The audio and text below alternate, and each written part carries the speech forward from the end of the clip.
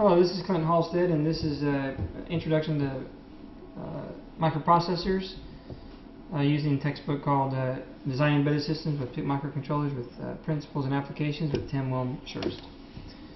So this is going to be a continuation of the last lesson. In the last lesson we learned about conditional branching, and we learned about this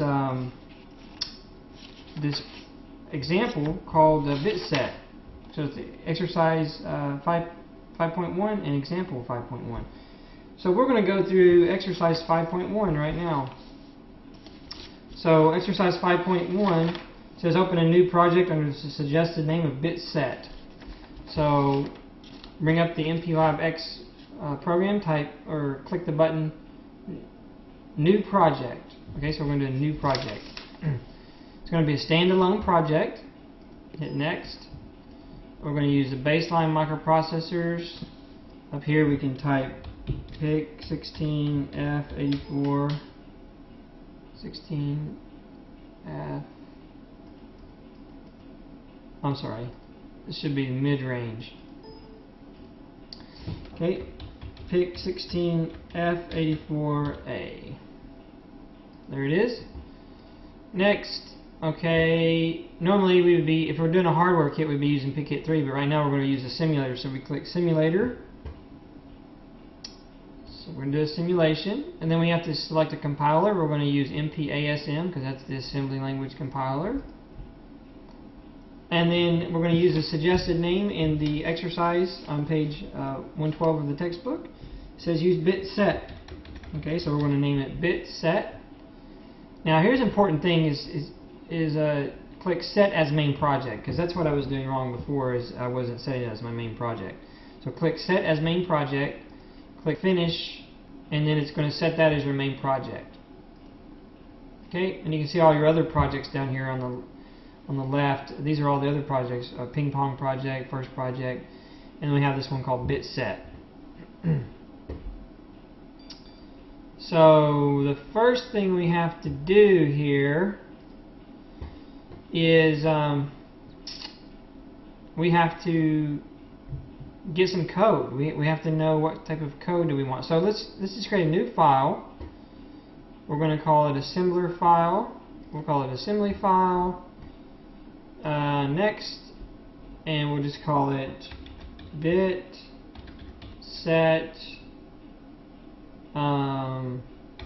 main. I guess that's what we can call it.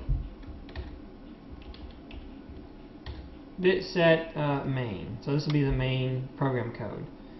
It'll have extension ASM. We'll just keep it in our default folder and we'll say OK. So now you can see, if you click your source files, you can see, well, let's see, BitSet. Let's see, where did it put it? Oh, well, maybe there's nothing in there yet. Let's wait to see if we can see the file bit.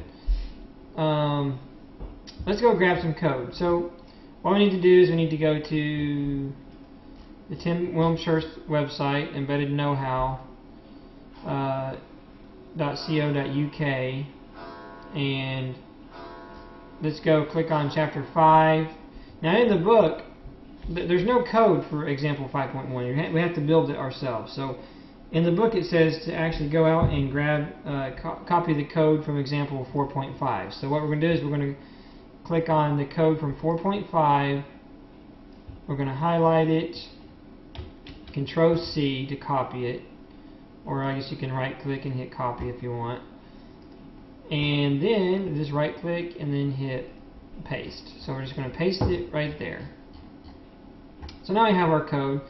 We're going to rename this though. We're going to change the header. We're going to say this is the BitSet code, and this is going to be example 5.1 BitSet code. I'm going to say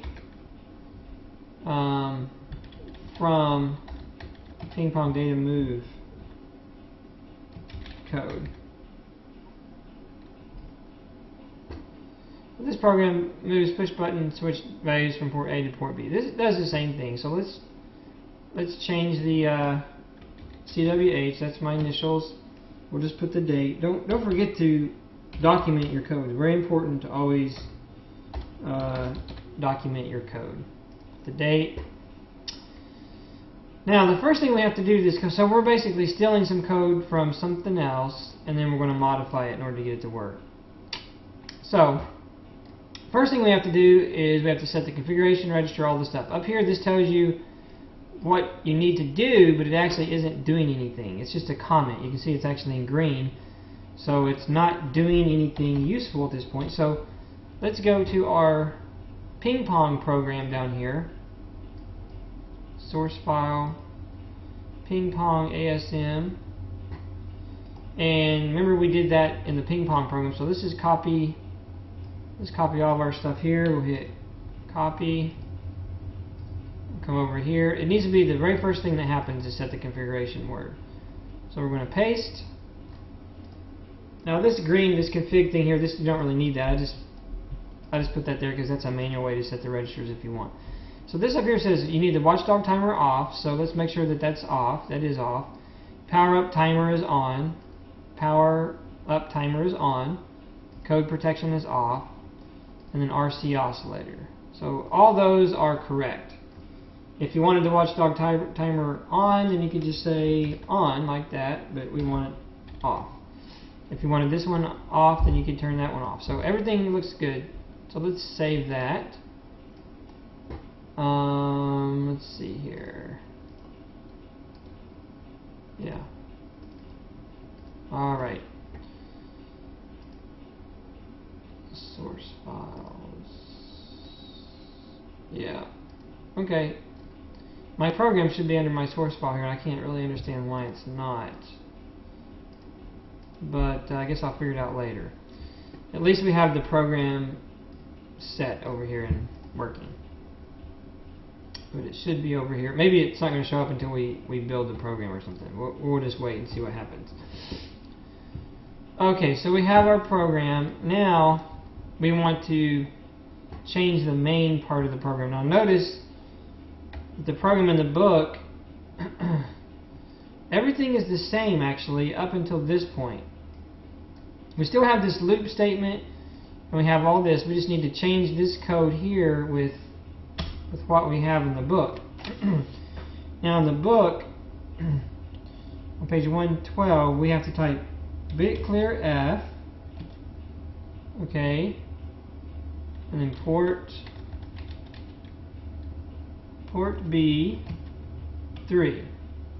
Okay. The next instruction is bit test F, skip a set, port A, bit 3. Bit set F, port B. Actually, let's hit some tabs up here just to make our code look nice and pretty. Port B, and then 3. And then I'm going to skip a space because, yeah, the next part of this code is going to be exactly the same thing actually. It's just going to be, so I'm going to copy and paste it. These are just going to be all 4s instead of 3s. Okay? So that's it. That's the code for the data move or the BitSet program. Pretty simple. Alright, so now let's compile this code and make sure and simulate and make sure it works. So actually that's going to be in the next video. So I'm going to go ahead and hit compile right here. Project is empty, you need to add a file. Okay, so let's go over here and add this file. Let's hit source. We have this file here that's created, we just need to make sure we add it. Add existing item. BitSet main ASM. I must have done something wrong before. Okay, now it's linked over here. It's a good thing that happened because maybe it'll help you guys out when you're doing your program. But so now it's linked over here. It should always be over here. You should be able to see it. And you can minimize your other. These are other projects that you have here. And this is your main project. And you always want to have some source code under there. So now it's been saved. Now let's try to compile it. And it says load completed, 0 errors. So now it's ready to simulate. And I have another video. The next lesson is going to be on how to simulate this code to make sure it works. And so I'll see you in the next lesson. Thanks.